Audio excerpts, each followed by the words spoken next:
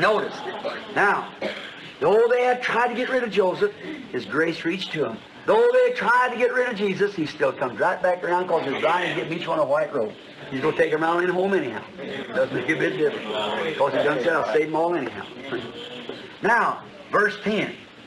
Notice. They asked for revenge. See? Now, if that had been the bride, it would have been like Stephen's father, forgive him. But these are Jews. It's just come in, see. They asked for revenge. Notice. Again, see, again, he said.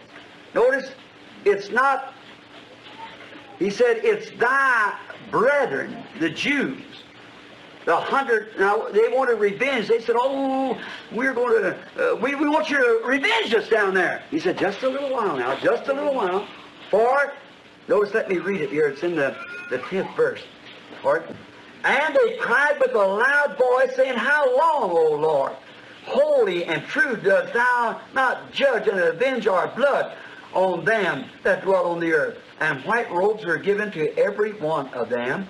And it was said unto them that they should rest yet a little season. See? What? A little season. Until their fellow servants. See? Now, what is it? The prophets now are preaching to Israel. See? For thy fellow servants also, thy fellow servants, and also thy brethren that should be killed. See? The ones predestinated to be done so, see? Should be killed. As they were, should be fulfilled. See? In other words, it's predestinated to them. It's the Scriptures that they have to do it. And just rest for a little while. Now you got your robes, you're going home, and just sit there a little while. See? Wait just a little bit. Now notice. Thy brethren had yet be killed, which means the 144,000 yet to be called in the tribulation. Yeah. The 144,000 is called, wish we had time. We might get it tomorrow night, if the Lord willing, but just before we get in on the seal. See? Also, now what? They have to be martyred by the Antichrist that we just come to. And notice in his last ride where he breaks that covenant with them Jews down there in their Sheol. See? These Jews, 144,000, is to be called out by the two witnesses of Revelations 11. Now you remember, there was the prophesy. You've read that. How many's read that? Sure, we all acquainted reading the Scriptures. And they prophesied, these two witnesses prophesied, in the time of Daniel's second half of the 70 week. That is the last 3.5 years. Remember how we took the Daniel 70 week? I said we need it when I got in here? I didn't know why, but something told me we need it, and here we are. See?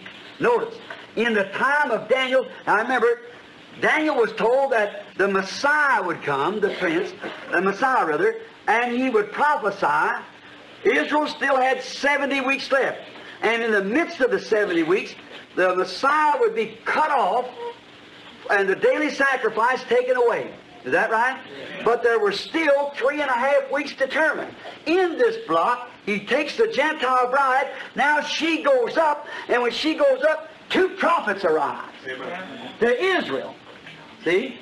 And those souls that's been martyred now, down through your real true Jews, down through there that had their name on the book, that lived the right life and done the right thing, lived Judaism to the dot, they were martyred by Eichmann and many others, honest people, millions of them. You go down there and them Germans shot them to death and murdered them and killed them and hung them on fences and burned them up and cremated them and everything else.